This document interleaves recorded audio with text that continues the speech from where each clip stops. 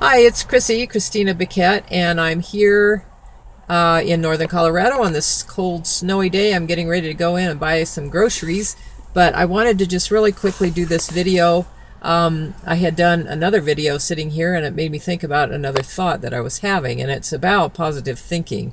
Because I know a lot of people don't always get that they can change their lives, and it truly is all about having control over your mind.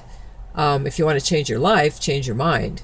It's just as easy as that. But you have to do it, and you have to concentrate on it, and you have to focus on it. And it is work, but it's well worth it. A few years ago, after the the crunch with the real estate, I went from being a real estate investor and being on top of the world and having a lot of fun with that to really being in just the pits. A lot of different things were happening to the negative in my life, and I didn't know what to do about it. So I learned, though, that you can change your life by changing your mind. I kind of knew that I could, but I never really was able to experience it. I had tried and tried, and until I really got my head behind it, I wasn't able to get forward with anything that I was doing. So little by little, over doing a lot of training, a lot of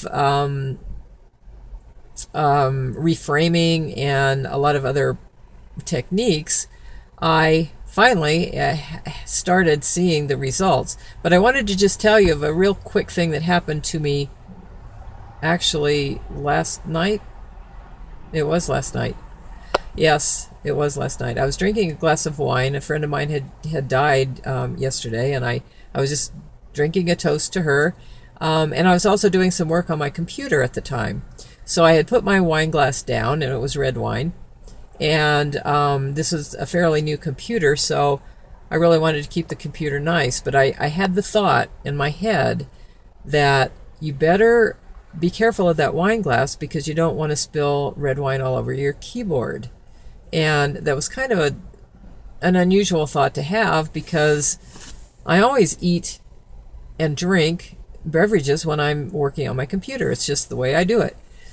But anyway, I had that thought. But through all the training that I've gone through and all the realizations that I've had about your thoughts truly creating things, I quickly turned that thought around. I said, hey, don't think about that. You don't want to have that happen to you. And then I went about my way. But what ended up happening is probably an hour or 2 hours later, I took a drink of my wine. I went to put it down, and something happened with my finger, and it jarred the glass, and the glass splashed wine all over the wall, and it splashed it onto my computer. Now, the wine that got on the computer was not very much. I was able to be very careful, and I was able to clean it up. Now, the stuff on the wall, red wine on a light-colored wall, I had to work to get that off real quick. But it set me to thinking and realizing that over time and over having positive thinking, knowing that your thoughts do create things, and switching really quickly, pivoting is what we call it, pivoting that thought from negative into positive, actually, I believe, helped me from having the total disaster of dropping that wine glass on my computer to just having a small spray. It's been like that. I have found that the faster I stop a negative thought, the lesser that negative thought actually happens. It either doesn't happen at all if I'm fast enough, or and non-emotional, if you don't put emotion behind it. Because when you are creating things, if you want to create something good, you want to put emotion into it. You want to think about the good thing, and you want to put emotion into that good thing. And the emotion is what drives it into actually turning into something that's happening.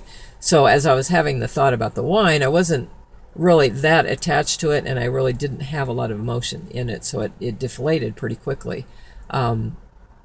So, you know, you can call it craziness or not, but I have seen over the years, I have seen a definite change in the negative things that happen to me.